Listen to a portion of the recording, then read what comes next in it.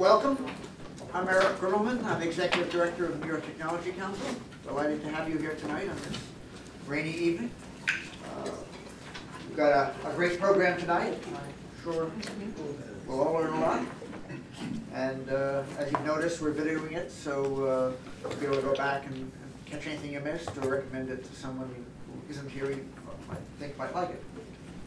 I'll start by thanking our 2012 annual sponsors. For those of you who haven't been here at one of our events in a couple of months, the list is about twice as long as it was a while back. I'll particularly thank our platinum sponsors, Eisner-Amper, Power Space and Services, Ernst & Young, and Google. And of course, all of our other sponsors. Literally, we'd not be here without them. Also want to mention our partner organizations. NITEC tries to be very collaborative. We work with many other organizations. This list will be growing later this fall. And so we often put on events with other organizations, and this is those we currently work with. Also mention our media partners. 3 so far, more on the way. And a special thanks to Anchin for providing this lovely space for us tonight. This is our first event in the Anchin space, and we're delighted to be here and look forward to coming back for future events.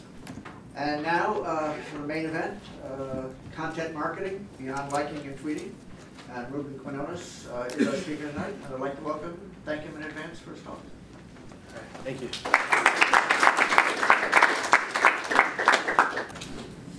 So just to have a little bit of insight into what I do and what my company does and our exposure to content marketing. These are some of the brands that we deal with. Path Interactive is a small boutique agency, digital marketing agency in the Flatiron District, and we have a number of these brands, and our exposure to content will come from not only these brands, but we have a relationship with Time and Content Solutions. So there are brands that we deal with that are of higher caliber that are not on the slide. And what I hope to do tonight is to give you some insights into some of the approaches that we implement that go beyond just what we usually hear is, well, you have to get likes or you have to tweet this out to make stuff happen. Hopefully some tactics that you can look to employ whenever you're putting out content. Besides my full-time job, which there I'm client management, account director role. I also teach at NYU a few digital courses, social media, Facebook marketing, and I co-instruct an SEO course. And then when I'm not doing that, I'm speaking at events. So basically I don't sleep. But I love what I do, and I get to do this every day, and I hope to share some insight with you. So these are my fluff slides, right? Any smiles in the room? I'm trying to see if anybody watched this movie, Glengarry Glen Ross, right? When we think of content marketing, I'm not going to stand up here and tell you that it is the most conversion-friendly type of tactic out there. There is no evidence to speak to that. In fact, really what content marketing is to build the familiarity of your brand, the likability of your brand, the credibility, and building trust within the community. The idea is to, when they're in the market, that you're 1 or 2 or 3 vendors that they think of because you've built this ongoing relationship over the last few years. And the way that you can do that is either in person, but now we live in a world where we can't even have a cup of coffee with someone. I got to leave them, someone's got to leave me a voicemail that gets transcribed and emailed to me. I don't even listen to voicemail, right? Google Voice. So it's tough to just have meetings. So a way to counteract that is to obviously put out content so that we're, in a subtle way, we're staying on top of, we're top of mind for our customers. And I know that there's some brands and some agencies here that are looking to do this for their brands as well. Not only is this a credibility building tool, but it also happens to be a good SEO tool for us, right? So we do search engine optimization, and content is probably one of our critical items that we use, or elements that we use when it comes to optimizing websites. So I don't know if any SEO marketers in the room, but Google in the last year, one of their algorithm changes was actually the freshness of a website. So if you're not putting out fresh content, Google's factoring or not factoring that into their search results. They're going to prefer a website that is providing fresh, active content as opposed to one that is static. So for us, that is a critical tool or an element to know when we're putting out content, that it also helps us from an SEO perspective, search engine optimization. So you'll hear me talk a little bit about Google as well as social, because honestly, I don't see the difference anymore. To me, it's one of the same. You do a Google search result, what do you get? In most cases, you'll get LinkedIn, Facebook, Twitter. If it's a research-oriented phrase, you're going to get SlideShare and maybe Flickr images and videos from YouTube. So the search results in itself are actually very social. So it's very important to keep in mind that you're really optimizing for both channels. Excuse me. Yes. Can I just ask, will we be able to get a copy of the deck? Yes. Thanks for reminding me. So there's like 50 slides here. I was really trying to cut it down, but I tend to go heavy because I really want to provide value. And yes, I will let you know where to actually get this. I actually might be emailing it to you tonight. So talking about Google and Facebook, so we are going to talk about other social sites, but it's important to note that these are the most critical properties on the internet right now, as I view it, when it comes to content. Google, for the last decade or so, is important because it indexes content. Now, you don't stay within that property. You go to Google, you do the search result, and all it is just spitting out search results for you. What has Google a big concern, and why you see Google Plus and a big effort towards social, is that it realizes Facebook, when you go to Facebook, you're staying within their own ecosystem. You are actually now spending, the average is about an hour and a half a day. And as you know, now with mobile devices, we're staying on there all day without even really knowing. So Facebook has the ecosystem, if you will, or the attention, the actual audience staying on their property.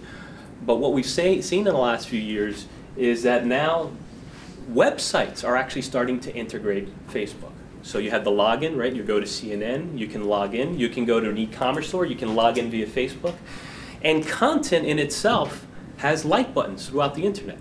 So it's very interesting what's happening in the marketplace, in that Facebook, which it is, they've already announced that they're going to go after the search market, has data on all these websites that have implemented the like button. So whenever you see the like button or the recommend button, they're actually collecting that data. So when it comes to content marketing, it's important to know that you're not just playing in this game, you're playing in this game as well. Okay? Because search is so important, 10 years ago or a decade or so ago, when Google came out into the marketplace, what differentiated them as a search engine, if you remember Alta Vista, Lycos, Hotbot, Excite, remember those names? Go.com. Takes you back a while. They all did the same way. They basically look at the code of your website and they index your page. Google came into the marketplace and decided that, no, we're going to factor in link backs to your website as a vote to say that this website is important. Not only because the website says it's important, but because the community says it's important. And the only way you can do that back then was by a link back. Except now you can actually measure the community responses to a piece of content, right? So what was link backs back then is actually people voting and liking and retweeting your content. So in 2009, when this report was put out, this is SEO Moz, which basically puts out a survey to the top SEO firms, search engine optimization firms in the nation. And they actually come out with a report which tells us, percentage-wise, in our algorithm, how do we serve up, or how do we factor in who comes up to the first page of Google? And this was at 5-point-something%. 2 years later, went up 2 percentage points. And it's believed 2 years or a year from now, because this is 2011, that it's going to increase again. So if you're not including social elements in your content, realize that it is becoming a bigger and bigger piece of the pie when it comes to just serving you up on Google. Make sense? Right? So some characteristics of content that do really well, and then I go over some tactics. Considering now that I know I have to now optimize for Google and social, how do I uncover not only topics, but how do I know what keywords or what type of content I can create to really hit home, and know that when I disseminate this piece of content, I'm giving it the best chance possible. So these are really characteristics of content that does really well on the web. First is what's new. And I'll kind of breeze through this. You can reference this later. Commentary posts, when you're commenting on what's going on, what's going to happen, what to watch out for, how to proceed. How-tos are big, especially if you have video content. You'll notice that whenever you do how-to searches on Google, a good percentage of the time you're going to get a video result. They love actually including videos in search results on Google if you have how-to videos. So if you're doing video marketing, that's important. Tools and resources that can be valuable to you.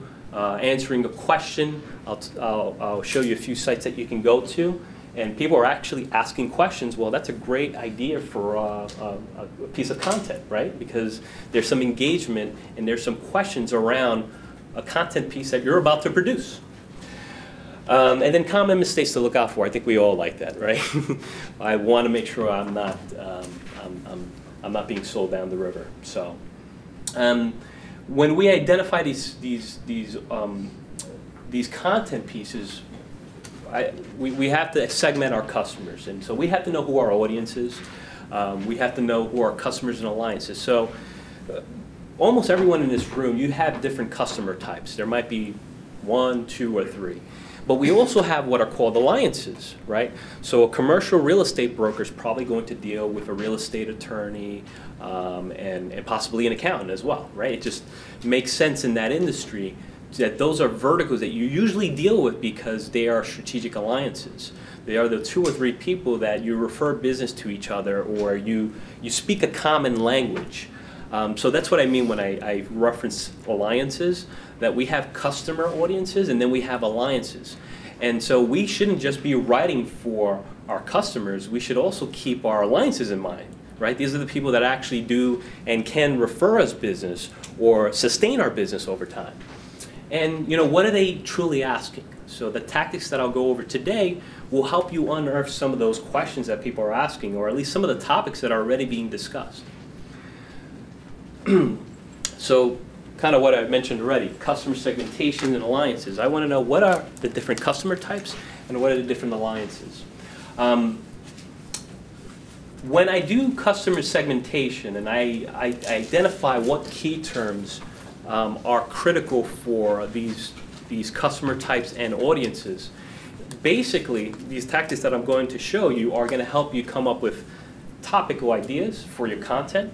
It's going to uncover blogs and sites that you didn't realize were basically writing about the piece of content that you were thinking of.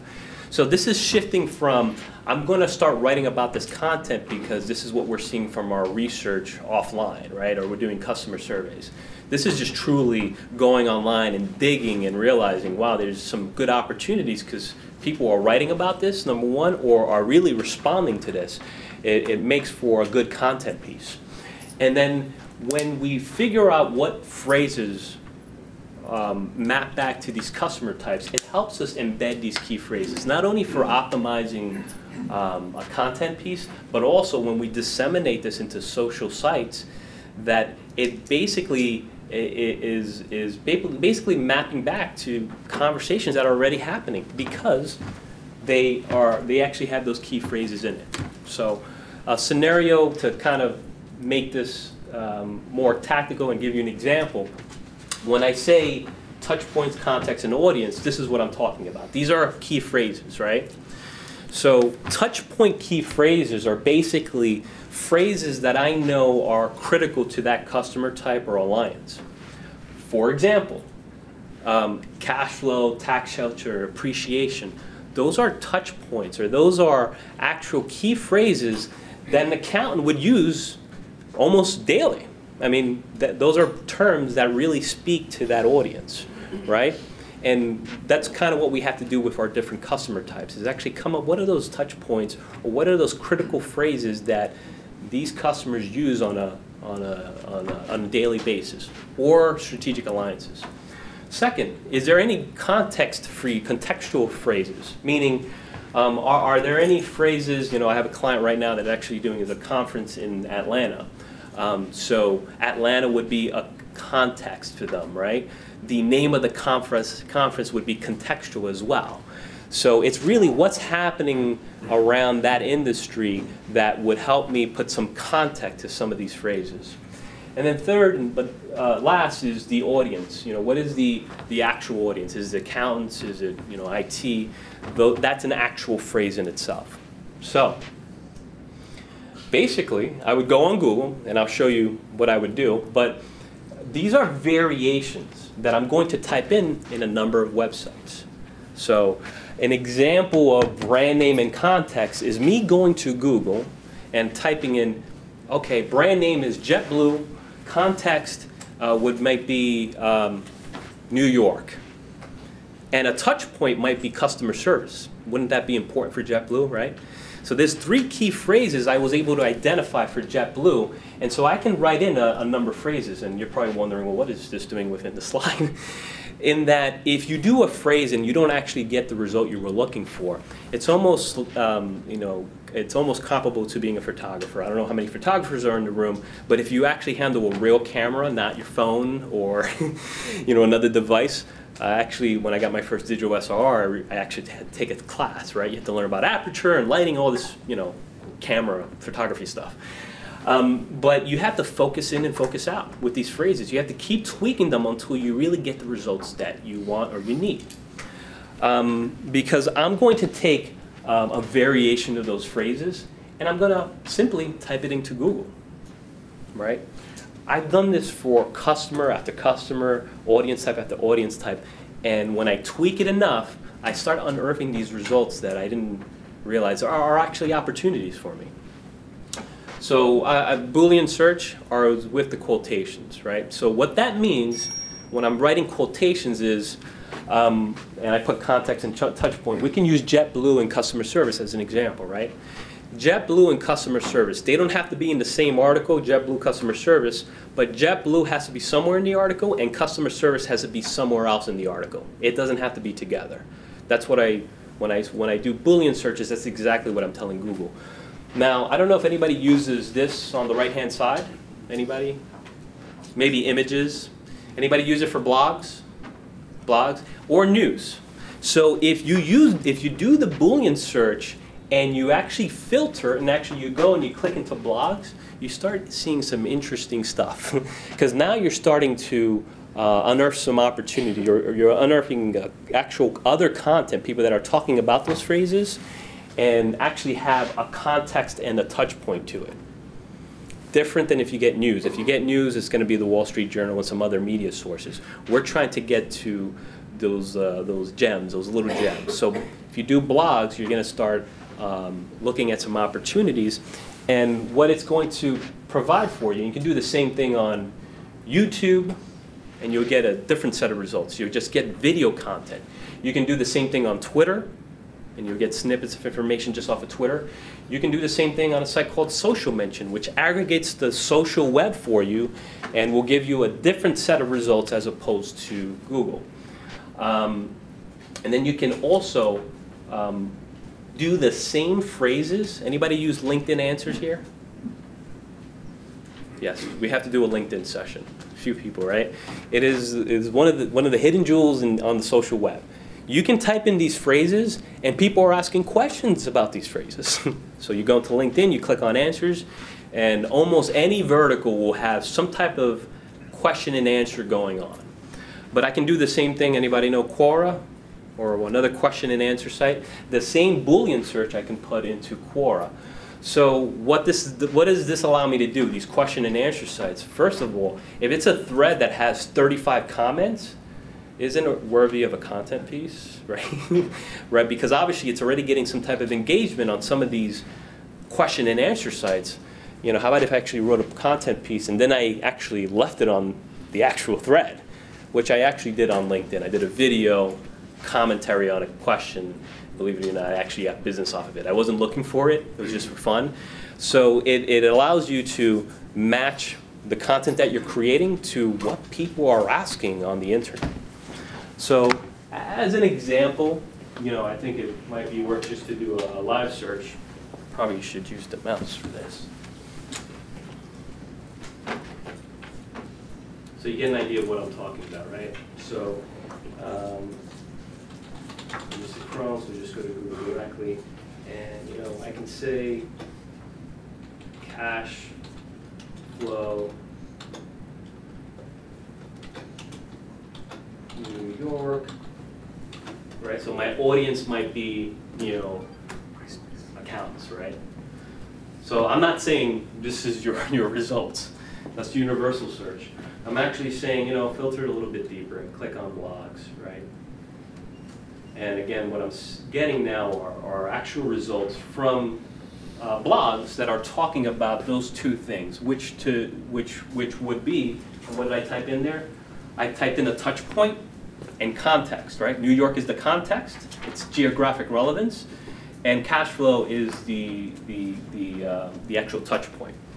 I can do this for a number of keywords for this audience type, right? I can now do touch point and maybe some other relevance if there's a conference. So you have to play around with these terms to get a full boat of ideas to look at. So what this does is it provides me with content writing opportunities because people are already talking about it. But it also, if I click in here, you do have to dig a little bit and see what is the actual context of the blog post. But if this is a blog, and this is not the hottest subject, right? But if this happens to be a blog with some type of engagement, now I know that there's an opportunity for those actual two key phrases. Or there's an opportunity, as I'll talk about later on, to actually possibly approach these blogs to submit content to them as well, right? Because number one, you'd get more visibility. Number two, if you get a link back to your site, you're providing some SEO juice for your site as well. So we use that tactic to also look for linking opportunities besides just content.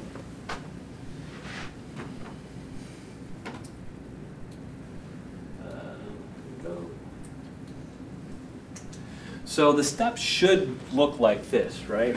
So I'm going to write them in steps. Identify touch points, identify any context to those critical key phrases, map it back to your different audiences, and incorporate it into your content calendar.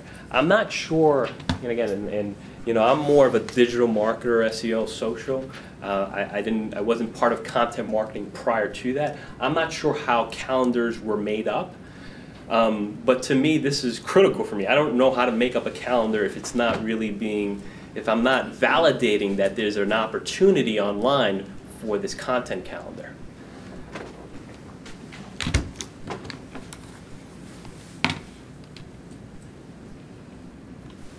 So quickly jump into, all right, when we're creating this content and we know what we're going to write about, what are some of the on-site considerations, as well as off-site? We'll talk about off-site, right? We're talking about search and social here. Because if I'm not doing it, if I'm not optimizing it on my website, then I'm not really, optimizing it possibly for Google and possibly some search sites as well. So does it speak to your audience? We kind of went over that. Is it optimized for Google? That's another session as far as optimizing. But is it credible? I'm not going to put out anything that is not something that's not going to provide some credibility to my organization. Is it relevant to my brand or services ultimately? And is it easily shareable? So an example is, this is an extreme example because we're a digital agency. I am not saying to go and start throwing social buttons on your navigation, although I might make an argument for almost everybody in this room, no matter what vertical you're in, that LinkedIn should at least be one of your buttons, right? And it is a case-by-case basis. So this is different from sharing. This is actual navigation to, hey, how do I communicate to your brand? And taking them off your site is not a bad thing. Taking them to another social property that belongs to your brand is not a bad thing. As a matter of fact, sometimes it's actually better. Because if they're actually engaging with your brand on a social property, it's probably a lot more mileage than you might actually get on site, right? So you have to have that mind shift of thinking, it's got to go to my website. No, I really don't care if they engage with me on my website or Facebook or LinkedIn. At the end of the day, those are my properties. So we need to realize it's an extension of our brand, and these are now multiple web properties in a way. But we make it very easy. Again, extreme example, not saying that most verticals have to do this. And then the reoccurring reoccurring content portion of our site, is it easily shareable? And if you don't want to call it a blog, you can call it a resource center. That's what I call it to my clients who think, you know, blog is lowbrow. It's where we're going to continue to push out content, right? Again, there's enough evidence to speak to having a portion of your site that pushes out content consistently. Number one, it optimizes for Google, but also it provides a conversation piece for your social properties. So, you know, are we making it easier for our customers to share by installing the like button, the tweet button, and LinkedIn, which now we have the +1 button, which we have to do as well. Google authorship markup, anybody know about that here? Okay, so if you've been on Google and you've typed in a research-oriented phrase, you may have seen pictures pop up, right? So Google rolled this out a few months ago, and this is almost like another social element we have to consider when it comes to making sure that we're optimizing our pages on our website with those social elements. And when I put out this slide, I actually have a step-by-step. We wrote a blog piece, which is linked here. It'll tell you how to implement it and everything about it. But essentially what it is that you're authenticating your content to Google. But not only that, what's happening is your pictures are showing up, right? And this again would be for your blog or your resource centers. You can't do this for the navigation, the home page. This would only be for like the blog or the resource center where you have multiple authors. So you're authenticating your content piece, but also part of Google's algorithm is they look at click-through rate, right? Click-through rate meaning, you know, how many people are clicking on this link versus this link. So a percentage of their algorithm actually factors in, are these guys getting more click-throughs than these guys? If so, we must consider that in how we serve up results. So a small percentage of their algorithm actually looks at what's clicked at the most. So it's putting a picture next to your search result actually will increase your click-through rate. And you can actually get a positive lift in click-through rates and actually impact the algorithm. So it is a social element, but it also happens to be a search element as well. So we do have a walkthrough as far as how to implement it and what that is in more detail. So this was my attempt about a year ago to try to categorize the social web, and I probably need to update it. Yeah, it's pretty daunting, but just looking at anything social is pretty daunting. This helps you at least try to categorize it. We're not going to talk about all this today. And there's a few things that are missing here. But it's not just Facebook and Twitter. And I'm not saying that your brand or the brands you represent have to be in all of these places. I'm not saying that at all. But do we have you know, are we constantly putting out press release? If so, are we taking advantage of press release sites? What's not on here are document sharing sites, right, which are SlideShare and DocStock, which I have a little bit. So you can reference that later on in the slides, but it's to give you an indication of really what our content marketing opportunities are, not just Facebook and Twitter. Then you have content that is social-based content. We put together calendars for our clients' Facebook pages. It has nothing to do with what's on site because it's just a different audience and it's more social in nature. So when we look to repurpose or have dedicated content, we're basically looking at, oh, well, what's lying around that we haven't really utilized? I mean, almost every client, you know, a good percentage of them have PDFs lying around on their website that it would take, you have to move heaven and earth just to get to it on the navigation of a website. It's just deep in there. Well, why don't we take those PDF, all those PowerPoints, and actually repurpose it on a site like SlideShare, right? Where we can optimize it around these key phrases. Again, going back to touch point and those critical phrases that we would use to speak to our audiences, we're doing the same thing with some of the content that we have existing already. Had a commercial real estate client where he had a whole write-up with a lot of photos of all the different buildings and PDFs. We took that content and we made a PowerPoint. It was already there. We just repurposed it. So repurposing content is another opportunity. It's stuff that you have on your site. It's dormant. No one even gets there if you look at your Google Analytics, right? It just, you know, it's pretty tough to get there. You can take that and actually repurpose it in a way that will show up on Google and some other social sites in a different manner. Looking at possibly hashtags on Twitter. Are there little snippets of information that we can jump on? So an example, have a client doing a conference this week, as I mentioned, and so we're jumping on the hashtag, and we're writing a content piece that matches up with that hashtag. So real quick, hashtags are just topics categorized on Twitter, right? Pinterest, everybody know Pinterest by now, right? Highly visual site. Are there photos lying around on our site that we're not repurposing or at least dedicating to a site like Pinterest, which has the actual #1 social ROI in the industry, Pinterest? Anybody know why? Because women shop. It's not only is it a photo sharing site, it also happens to be what's called a bookmarking site, right? So you can go around the web and bookmark all the little nice shoes that you like. You may not be able to buy it now, but you're going to reference it in a month and say, I like those shoes, now I'm ready to purchase it. That image points back to the website, and ta-da, you have a transaction. So there's enough evidence out there that the images that you can repurpose from your site onto a site like Pinterest are well worth the effort. So this is a visual piece of content, not necessarily a text-based portion. So don't just think it has to be text-based. It's photos, it's PowerPoints, it's PDFs, multiple opportunities. Can I ask a quick question, or do you want to wait? I just want to make sure I'm doing okay with time because I have a lot of slides. Real quick, if it's relevant. So for Pinterest, say you're an e-commerce platform and you have 75 different products. Would you recommend basically creating a board and putting images of all of those products up at one time on your board for people to find? Kind of goes back to the identifying what the phrases are. And then I might be going a little bit too deep, but actually doing keyword research based on what's the search volume, what's the behavioral pattern on Google for these terms. Because usually if there's search volume on Google for it, then that's the same way they're going to actually perform the search on these other social sites. Does that make sense? Yeah. So I see the same pattern on social sites because for the last decade or so, we have a certain way of typing in our search terms on Google. Some other content off-site opportunities, article sites that you can submit to, guest blogging on industry sites. Again, these are blogs that you come across when you perform these searches.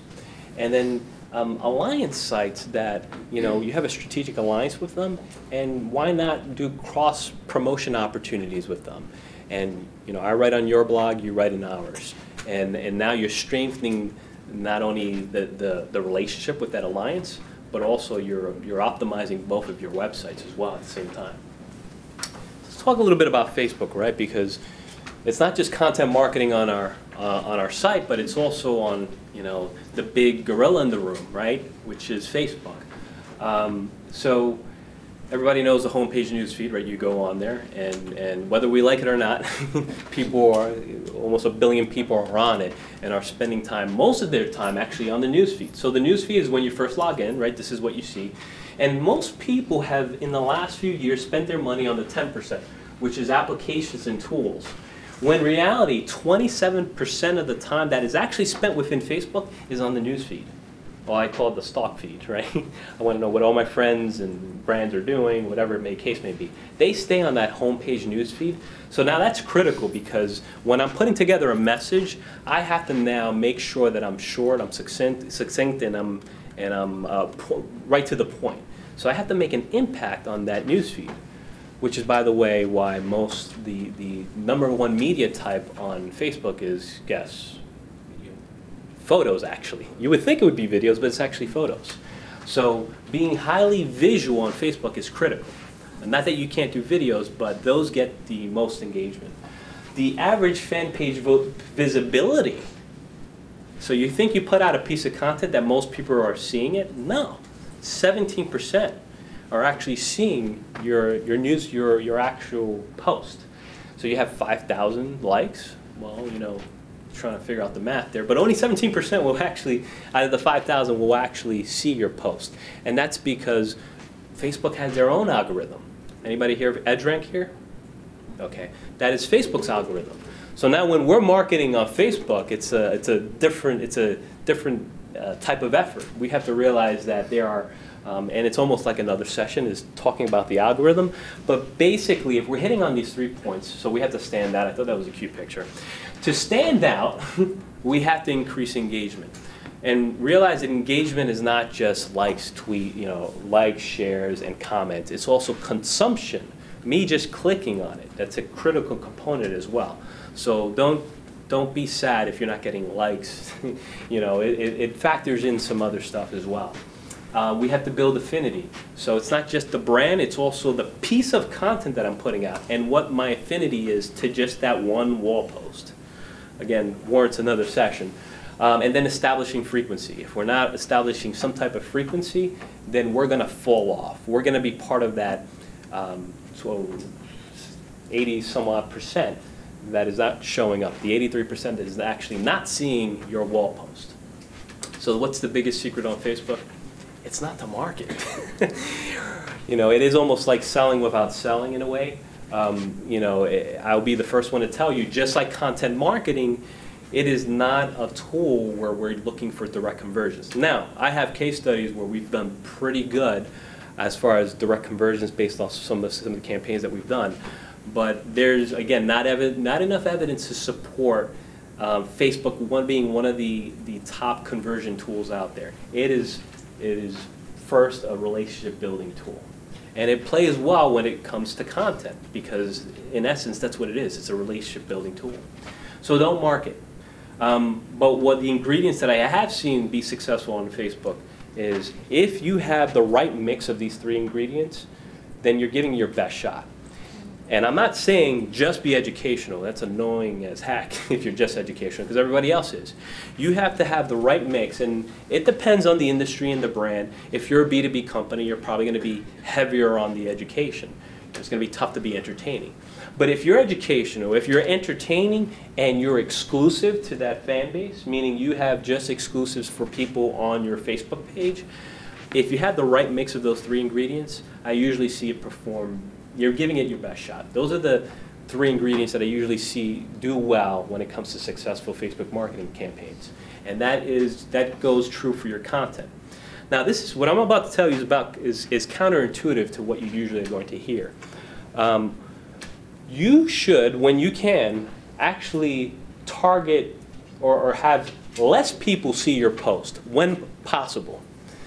Because if you think about it, if Facebook is determining who is going to see your content based on engagement rate, the best way to increase your engagement rate is to be very targeted with your content. So right now, this is only available to 5,000 likes and up. It may have changed recently. But you can basically target now, without running Facebook ads, you can target by gender, relationship status, educational status, age, location, and language. So if your content piece, social-based content piece, is, if you're a photographer and you are writing about weddings and it's slanted towards females, well, it would actually benefit you to target females that recently got engaged, and maybe you're just in New York. Those are 3 criteria now that I'm putting into Facebook, and it immediately it'll decrease the amount of fans that will see that post, but my engagement rate will go up. And ultimately, if I'm not increasing that engagement rate, then no one's going to see my content. So this is fairly new, and as far as organic marketing, and needs to be considered. Now, when you run Facebook ads, you have a lot more options. Yes? So that's very much like the old niche market, right? You're going after subject matter specialization. Yeah. Those are the people that are really engaged in whatever you're putting out there for them. So, anybody run Facebook ads here? Okay, so a few people. So, and would love to do a session on that, and I will speak at digital conferences about Facebook marketing. With ads, you can get as targeted as where they work, what state, etc. So, and I actually have a slide that I did for fun, where I was very targeted in who I disseminated to. So it almost is counterintuitive because you're saying I want less fans to see this, only because I want my engagement rate to go So this is an actual client that I actually ran a diagnosis for. And this was from Facebook Insights. Those who run Facebook ads, you're probably familiar with Insights. And I created this pie chart. And it's the same thing that you would do in a content calendar. I basically, now they didn't necessarily have a Facebook strategy. I went in there, I said, all right, you seem to be posting about engagement. You know, you have engagement questions. You have a lot of testimonials. You have anything that's promotional, where you're saying something about your business would be promotional. I also said, these are your entertainment posts. You know, you're putting photos out there. These are actual blog posts. And then, you know, so tough challenge to market this brand. They do a cost-sharing service for an alternative to health insurance. You know, but becoming a case study very, very quickly for me, right? So this is not Starbucks, basically, right? So we had that challenge of how do we increase the engagement rate on a brand like this, slanted towards a Christian audience to make it even more targeted. So we also took a look at engagement rate, the actual clicks off of the news feed for these different content themes. So I went in there and I mapped out all their content themes based on what I saw. What it basically gave me was, all right, well, these are performing the least. So just keep that in mind. You might want to cut down on the frequency because you're not getting as many clicks. But these are performing pretty good. Here's an opportunity to actually increase the engagement on this. A quick story on this. They used to have this in text version. We're now putting the Bible verses in photos, and they've tripled their engagement rate just by making that change. Yes? Are you saying that the verse is a photo and you can't see the verse until you click on it? Basically, it was just a status update before I got involved. Yet it was still one of their highest click-through rates on the newsfeed. And I basically went in there. I see an opportunity here. We took the we took the verses, put them in a photo, and now they stand out in the newsfeed as a photo with a Bible verse in it. So instead of a text version, it's a photo now. And as you can tell, when you see newsfeed, you know, photos just stand out a lot more. And then now, recently, we actually implemented the brand name in those photos. So if it's getting 70 shares a day, now the brand name is on it. So it's something that I'm working on as far as putting together a case study because we just got involved. But you can do this for a Facebook page, is look into insights and see who's getting consumption now. And these are, again, this is content, but it's just dedicated to Facebook. Social ads is becoming more critical because Facebook needs to make money, right? So if Google's making $36 billion a year, anybody know how much Facebook made last year?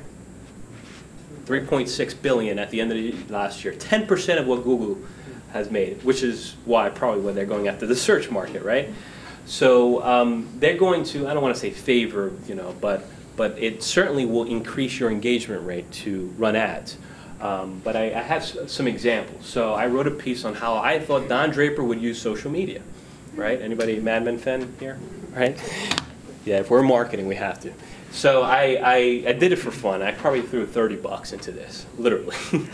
So I said, all right, this is a piece of content on our website, and I advertised it on Facebook only to people that haven't expressed interest for the show, or Don Draper himself. Which means they've liked or they've actually discussed Mad Men at some point in their Facebook experience. And they also had to be social media marketers. I think I put that as a criteria. So as you can see, you know, 20, $30 got me 62 likes. Imagine I have a real budget, right? So now it's taking your content and being taking it to another level. Because Facebook ads, for the most part, when you see them online, are really tied back into sales or applications. They're trying to get you to like a page. And I think there's a huge opportunity, because I don't see it happening often, for your content to just get more visibility. Because what I can't do on Google, I can do on Facebook. On Google, I just don't know who's typing in those search terms. I can guess. I know they're in the market, but I don't know who it is. On Facebook, it's the opposite, right? They may not be in the market, but I know who it is based on the demographics. But you just don't know when they're in the market. So an example would be, you know, a dentist in Manhattan on Google, they're in the market for a dentist. I can't get that intelligence on Facebook. But I can get, you know, males and females between this age, you know, that live in Manhattan, as an example. So we might want to run a teeth whitening offer, or maybe they'll bite on it. So there's the big difference there, right? Is that I know the who versus the when, if you will. So it'll be interesting if, you know, in 5 years, who's going to win the who and when show, right? Because Google is certainly going after that piece. On Google, I had mentioned this conference that was coming up. I did the reverse. It's, you know, I used, immediately they came to me with less than a week, and I said, all right, well, I'll try my best. I assumed, and I wrote a piece of content basically talking about some things that we were doing at the conference, some other ideas that we're implementing, as well as our involvement in that conference they're exhibiting. So we wrote up the piece of content real quickly, and I'm like, how am I going to get this to that audience, the attendees that are going to be there? Other than tweeting about it, that's not really going to help. It's a new Twitter account, right? So I had that challenge. So on Facebook, we actually marketed it to people that actually like the Catalyst conference.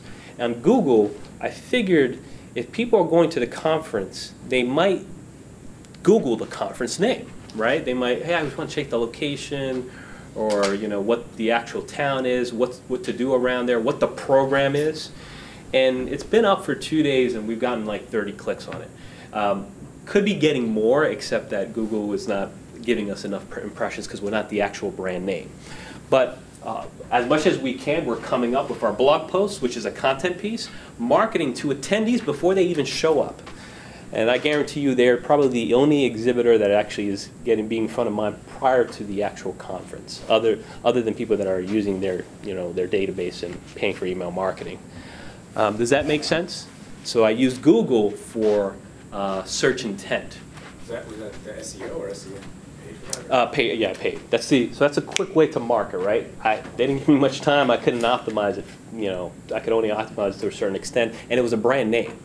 So, and these clicks are a lot cheaper, right? Because, as you can see, I have no competition. It's one ad running, you know, probably 50 cents a click, and I'm getting it up there, and immediately I'm getting people that are engaging with us on that blog post. So when I think of what is my typical process, or one of the processes that we have in-house, you know, what type of post am I going to write for this audience? Or who is my specific audience for this post that I'm writing? You know, what are the 1 or 2 critical phrases or critical points that I can answer for them? There has to be a purpose in me actually writing. And what are those 2 keywords that describe those critical points, right? So is it a touch point? Is there context to it? Is there a brand name that I can type in? Is there a competitive brand name? And see how much they're actually talking about those critical phrases. Do those Boolean searches and see if it might spark up some ideas, or at least provide you with some opportunities of blogs that are getting engagement off that content piece. And can I stretch this into a series? That's like, I don't see that enough. If I'm getting good engagement off of one content piece, why not go with part 2, part 3, part 4? So I do a video on my own, and I'm in the B2B world, so I'm ecstatic when I get 100 views. And I get it all the time, like, oh, I saw your video, I saw your video, I saw your video. Customers or potential clients. And usually if I have a really good content piece, I have a rule. I can't go beyond 5 minutes. If I go beyond 5 minutes, it's another content piece. So now I'm able to optimize more around those phrases that I'm trying to go after, right? So it's not just one shot. Now I have 2 3-minute videos after the same phrases that I'm going after. So when you measure up and when you look at metrics, please do not compare yourself to the Old Spice campaign or to Starbucks, right? These are the giants in the industry. And the reason why we do this is because we really have no reference. There aren't that many agencies putting out information what it's like for a B2B marketer in New York City, right? So you really, for the most part, I can give you a few case studies, but you're really your own case study or your reference point. And I will give you some KPIs to look at when you look at measuring your content. It's a little bit tough because you're not really looking for conversion necessarily. So, you know, on-site metrics and social metrics, passive and hard, right? What are your passive metrics and what are those hard metrics I can look at when I look at measuring my content? So Google Analytics, right? How many Google Analytics? So Google Analytics is just a tracking software that you install for your websites. It's used by many websites out there. And it gives you data or traffic data based on the key terms people are using to come to your site or referring traffic, etc. So number one, if I'm putting out content, are there new visitors coming to my site? And I would filter it by blogs for those that aren't Google Analytics. That's one reference point. That's a passive metric, right? Another passive metric will be, from the content that I'm creating, as far as referring traffic, what am I getting? Off of Facebook, then LinkedIn, and Quora. Again, more technical, I would filter it by the content section of your website, blogs. Passive, again, are people clicking in deeper? If they read the content piece, did I pique their interest enough that they're actually navigating deeper into the page? Is it going from 1 to 2 or 3? Then I know that I did a good job on that content piece. Passive metric. The duration of that visit. If I spend, if before I install the blog, if your average, duration rate was 30 seconds, which could be the case if you don't have content to engage them, I would like to see that number go up once I introduce content. So you're, again, measuring against yourself, and you can basically do it by post as well. So you can even do it by content themes. What different content themes are actually leading to an average duration visit of over 2 minutes? If they're spending 2 minutes on your page, they're reading your blog, they're reading your content piece. If it's 30 seconds, we're not hitting home. Another, or a hard metric is obviously goals. So on Google Analytics, you can actually, and this is usually not a typical metric that I would say that's your ultimate metric, but if you're looking for hard metrics, you can implement what's called goals, right, on Google Analytics. That basically says someone filled out a form or someone clicked on a PDF download, right? That's a harder metric because they took an action as opposed to just visiting your page. So these are on-site metrics. How about some off-site metrics, right? Some social metrics. Impressions really tied into paid advertising, but then there's views, there's clicks, then there's consumption. And this is usually, again, this is an actual passive metric. This is actually huge on Facebook. That consumption rate is critical because most people don't actually share, and I know it seems like most people do, but there are a lot of people that just go on there and don't actually actively engage. Yet they are clicking on your content and they're consuming it. So that's still a passive metric that is still critical when it comes to measuring my content on a site like Facebook or maybe some other sites. YouTube also gives you this information. Some other metrics, factoring into engagement rate, and these are harder metrics, right, or hard metrics. Likes, follows, connections, shares, retweets, and comments. And then for the digital experts in the room, I try to dig a little bit deeper and say, okay, this seems easy for you. All right, let's take it a little bit deeper. Brand mentions, which is easy. Share of voice by platform. Influencer penetration rate, right? Basically, people that I've deemed as influential to or potential influencers for my brand. Meaning, out of all the people that I see on Twitter that might have influence on my audience, who are the people that actually have engagement, have the most follower count, not the same follower to following ratio, someone that truly has engagement. What's my penetration rate with engaging with those influencers? Probably another session in itself. What's my brand association with targeted key phrases? Out of the key phrases that I chose, is my brand coming up 1% of the time out of all the conversations that are happening around the web when it comes to cash flow in New York, right? So going back to that example, cash flow in New York, is my brand mentioned 1% of the time, 2% of the time? I'd like to see that increase over time, the more content that I actually write about those two phrases. Make sense? So those are deeper metrics. What my brand versus competitive, along with targeted key terms. So cash flow in New York, me versus my competition. I'm getting 1% of the share of voice, they're getting 2%. They're basically my measurement or my benchmark, if you will. Any questions on metrics? Make sense? Yeah, go ahead. How would you ascertain these metrics?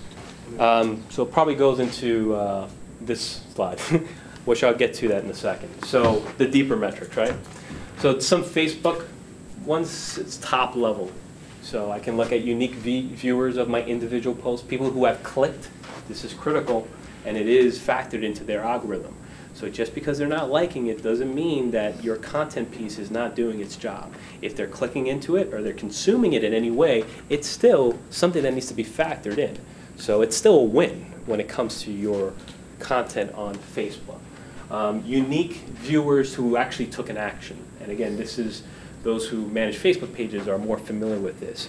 So they now came out with their own analytical tool, which is not exactly like Google's, but it's certainly something that is a lot more impressive than what they used to have about a year or two ago. And then lastly, they have this thing, if you hear talking about this at all, that's a Facebook metric. In the last 7 days, how many people are actually talking about my brand? Meaning how many people liked it, shared it, commented on any of my content in the last 7 days. Okay? So, I do have one other question, actually. sure. So I've noticed that both on my site and on your analytics, the not provided keyword is usually the highest. Yeah, you love that. Yeah. So that is becoming a challenge for marketers, right? So not provided is, you used to be able to see all the different keywords people use to come into your website. Now there's this, your top referring keyword coming into your website is called not provided in parentheses. And that's basically people that are opting out to share that information.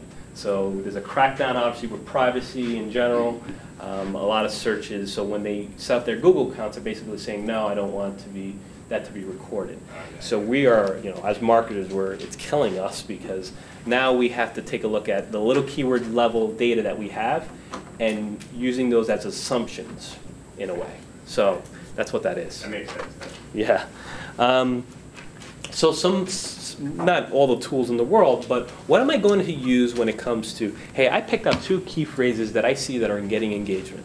If I want to take this to a deeper level, I can use Google's external tool. So when I teach the SEO course at NYU, we do an exercise on Google AdWords. That's the external tool, which again, you'll have a copy of the slide. You basically now can look at what is the search volume for these key phrases if I type it into these tools. It'll give you an idea. And for the advanced ones, you want to do exact, not broad or phrase. Any AdWords? Okay. Another session. SimilarSites.com, anybody hear that?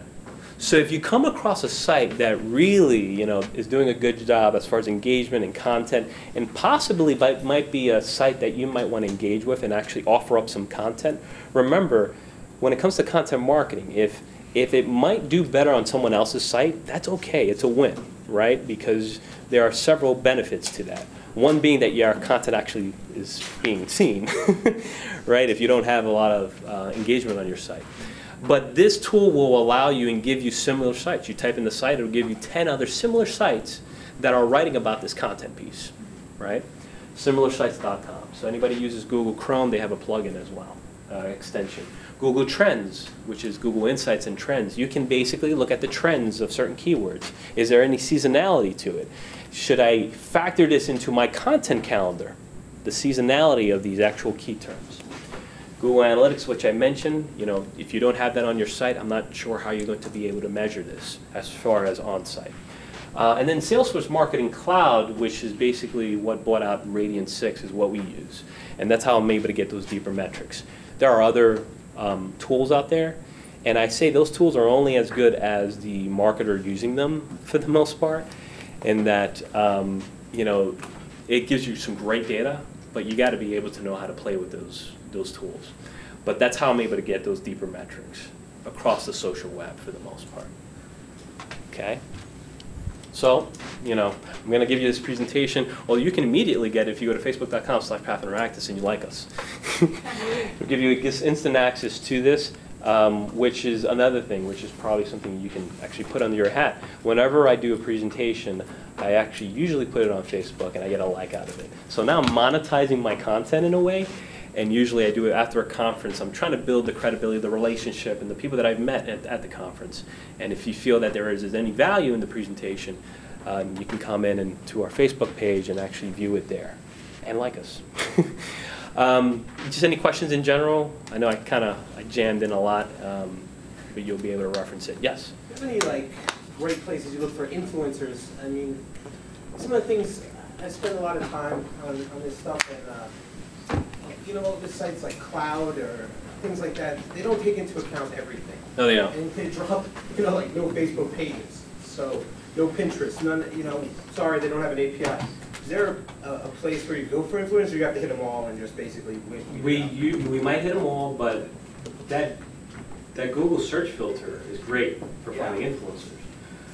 But let's say, I'm going back to the conference because it's top of mind, I'm spending all these hours on it, right? So another thing that I did for this conference was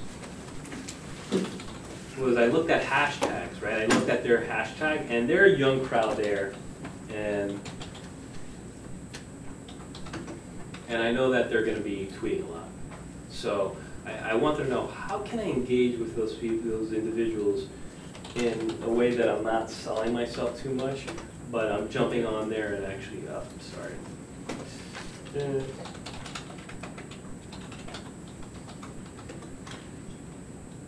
I actually created a spreadsheet. I'm gonna have to change my password, I guess, huh? I created a spreadsheet. I basically said, this is exactly what I had someone do today. I went on here and I'm noticing, you know, all these individuals tweeting. And again, it depends on who it is and the platform. This just happens to be a platform that I'm able to take advantage of. So we are 2 days away from the conference, and we have, you would think they're already having their conference, right? So this hashtag, which is Catalyst. So I basically had someone create a spreadsheet. First of what I did was actually, I did Catalyst into Google, Catalyst Conference, and I had her filter all the blogs and create a spreadsheet of all those blogs, and if they had Twitter handles next to them. And then what are their follower accounts, as well as following, because if they manipulated that, I'm not going to go after them. So they had to have a good follower to following ratio. And what I basically did was like, what can we do? We're going to do some iPad giveaways at the conference, but what can we do to get them to our booth during the conference? And I said, you know what? I told my client, get 20 Starbucks certificate. Tomorrow we'll go and tweet out to these 20 individuals and say, drop by our booth, we have a small treat for you. Okay. We're not even at the, I'm not at the conference. They're not even at the conference yet. Yet we picked 20 influencers out of, I think 50. We did a spreadsheet of 50 people, bloggers, people that I also put how many times they were tweeting a day. As another factor. So you can basically map up what are the different criteria that are important to me as far as identifying an influencer. So that's a case-by-case basis, but this is just a real-world example of how I approached a conference and how I basically created an influencer list. That was manual work. There's no tool that can do that for you, but I will tell you that I'm going to get the top 20 people there to my booth. And I'm going to hope they're going to tweet it out because they're influential already. I already vetted that out for them. The client has no idea what the heck I'm doing, but I'm giving them the best chance possible to get some virality out of it. So I don't know how I'm doing with time. Just cut me off if you need to, but go ahead. Going back to the secret to Facebook, not marketing, you talked about kind of targeting who you're going after, the niche marketing. Can you drive those at the same time? Like, share your thoughts with going for a mass appeal or going for a critical mass as well as being very targeted at the same time. So you can boost your engagement, but then you do have a wider reach per se. Well, you can run multiple posts as well. You can do 4 or 5 posts to different targeted types. It takes more time, of course. So you can still do those wide, engaging posts. I'm not saying totally abandon that. But when you can, if you have the resources and the time, be dedicated to those different targeted types. I didn't talk about acquisition versus nurture-based marketing on Facebook. But when you're running a campaign or a content, so I'm a big believer that whatever you're running, and it better not be an iPad giveaway. Please stop doing those. You know, it's got to be, there has to be the right relevance to that. But, you know, I would say, I would use the example, if I'm a restaurant owner, I'm not going to invite a whole bunch of homeless people to my restaurant. No offense. But what is the probability that they're going to do business with me again? Probably very low. So it's the same approach when it comes to marketing on Facebook. The people that I'm going to spend money or put efforts towards in acquiring, again, I'm doing a contest to acquire new likes and, you know, fans. they have to be it has to have some relevance to my brand. It has to be relevant to the audiences that I'm trying to attract in the first place. So that I might broadly target that, but at the same time, I'm keeping in mind that they have to have some type of interest into what I might have to offer down the road.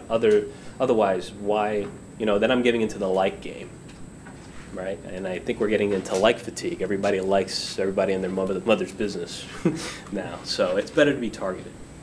And just two quick follow-up questions. If you're using social media for your personal brand versus client-based, what's the mix between honestly just organically using social media for personal purposes versus strategically? Depends on the company. Yeah, it's tough for me to give a broad answer to that because there's so many factors that go into it. Maybe we could talk offline on your individual situation, but I don't want to give a broad answer to that because it totally depends. Okay. But it's a valid question. Anything else? Yeah. What are your thoughts on connecting brands with content sources? The brand not necessarily in the business of writing content or writing creative. Is there good ways that you can connect them with publishers or professional writers or freelancers? Yeah, there's some content sources out there, but again, I wouldn't get caught up in the text bit.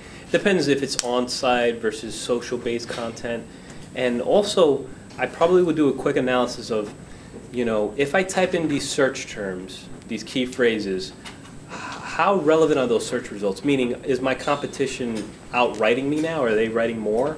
So maybe I don't need as much content as I think I need, right? So you have to do a quick overview of, is it a necessity to write 4, 5, 6 times a month? Maybe not in that industry. And the only way you can find out is if you do a Google search on those phrases. But yeah, there's certainly, brand does content marketing. You can pay for, custom writers that write specifically for your brand. But it's a case-by-case basis as well for this as well. Yeah. So I have another question. Say you're like a small business owner and you have a Twitter account, you have a Facebook account, which is on your personal name. Right. Do you think there should be a clear separation where you would have a separate account just for your business, or would you use your own personal account and Facebook account to also talk about your business and Sure. generate content? And just to quickly answer your follow-up, we actually do write content as well. Just a little plug. It is a case-by-case basis with that as well, but I think it's also a resource question. Could you really manage 2 or 3 accounts? I will say on Twitter, and I probably need more evidence to support this, but there's better engagement rates with personal brands because people just, for whatever reason, they're just little snippets of information, and there's just a better following for personal brands as opposed to, business brands. On Twitter, Facebook could be the same thing, but there's more of a case to have a Facebook page because there's enough of an audience, if you will. Yeah, but then kind of mixing your sort of personal content with business, Yeah. and that could be problematic, especially on Facebook. It also is how you want to be portrayed as a personal brand. So I keep it separate. I'll tweet sometimes under the company, but I don't, have my own separate because I don't want, to say something that may not be aligned with my brand. Not that I'm saying anything risque, but, and I'm a digital marketer too. That's different. So I'm going to use it a lot more. So the resource thing is not an issue because I don't sleep, right? So it is a resource versus how you want to be portrayed as a personal brand. And if you're going to have if you're going to have the time to manage both, and it depends on what you do too. I hate to throw out the it depends card, but for a lot of this stuff, it does depend. I don't want to give too broad of an answer. Yes?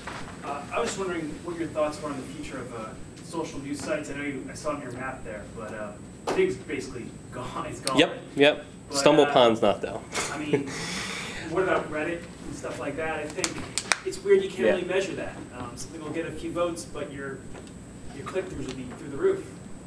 So there's several ways to get your content out there. First of all, if you're not an influencer there, you're not going to get much. What I'm saying is getting some type of activity there does help those social indicators to Google to know that it's somewhere on the radar, especially for like a very specific phrase, right?